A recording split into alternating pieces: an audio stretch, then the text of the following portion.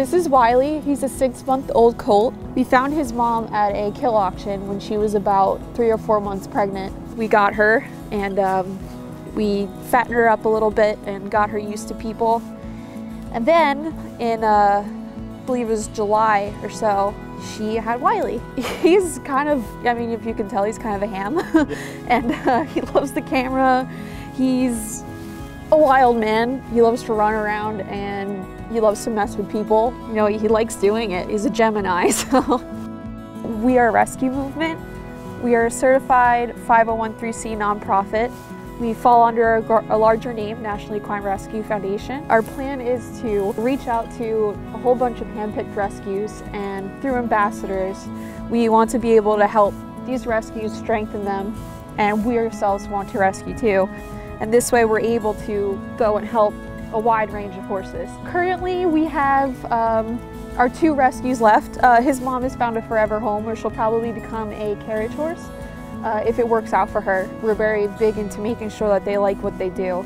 And same goes for him. Like, we have to make sure he's happy with what he's going to become. Also, one of our other rescues is now currently doing the hunter derbies. And he's doing really well. He's found a young girl for him where she will also keep him forever. And he's been winning all of his shows ever since. It definitely proves that a lot of rescue horses can become really great things. Our plan with him is hopefully he'll actually stay a pony right now. He's got the movement to become a pony hunter, so we actually think he might become a pretty good, like a top-of-the-line medium pony hunter.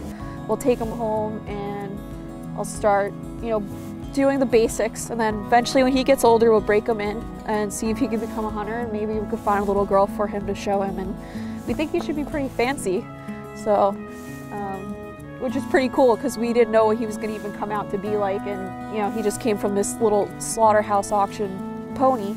And he came out with 4 stalks ablaze and really good conformation, so it's pretty cool.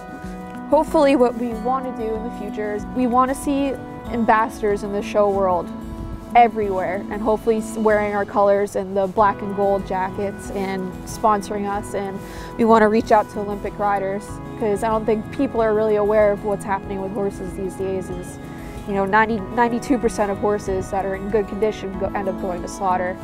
And it's for human consumption. It's not done humanely at all. No animal deserves it, but horses are really, you know, have shaped America, and they're really, really amazing.